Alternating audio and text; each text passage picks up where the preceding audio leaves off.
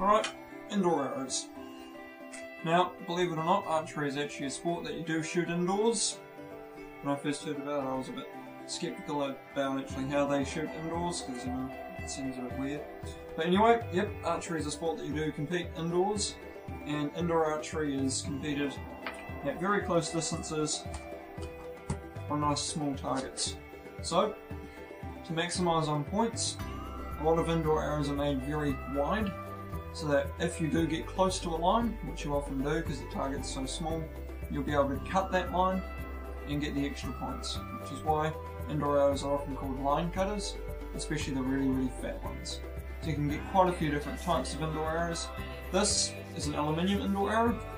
This is one of Easton's X7s, a very popular indoor arrow.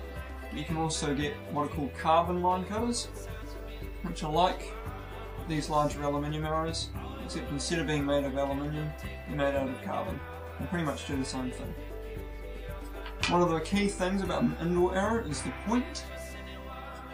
When you get these indoor arrows, often they'll give you a nib point. You can't get break-off points, or at least it's very difficult to find a break-off point for an indoor arrow, so they'll often supply you with a nib point.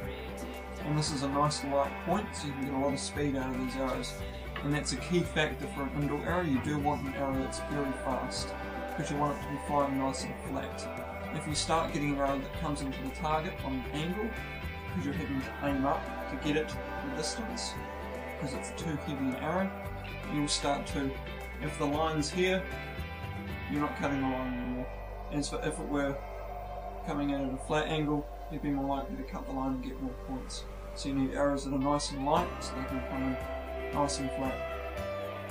Then also the point, another part of the point, beyond the weight of the point, is also how sharp it is.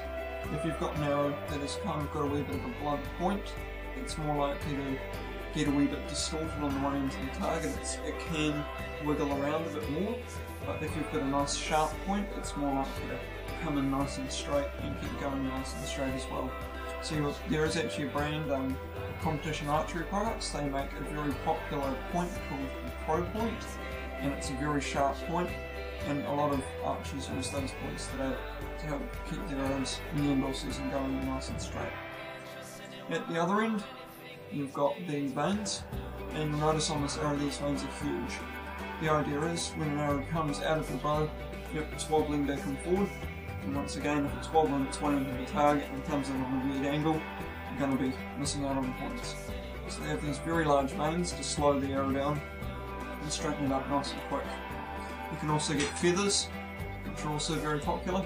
I don't have feathers on my arrows because they're quite high maintenance. You've got to be careful with the feather, but they slow them down even more than these larger vanes.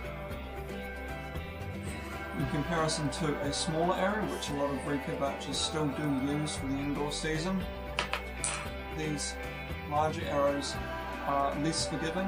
If you make a small error, you'll generally make a bigger difference down at the target, and if you make a small error with perhaps an X10, which is made to such high tolerance, you may not get so much of a variance, so that's always good. I have a video about the difference that outdoor arrows have, so make sure you watch that. At the back of the arrow you generally get nocks, and these nocks for the larger arrows, they start being lower quality on the Easton arrows. The bigger the arrow gets, you start having to put in what are called super nocks, which are even bigger than a G nock, which is your standard insert nock. This is also an insert nock, and because it's so big, it's not that great. These large super nocks aren't very high quality. And Carbon Express make a series of line cutters, and they generally have pin nocks in their larger arrows still, which is a bit odd because the pin nocks are very large in their larger arrows. But yeah, so if you like a pin nock more than a lower quality super nock, you might want to try the Carbon Express range of arrows. Alright, so those are the main points of an indoor arrow, and I hope you enjoyed this video.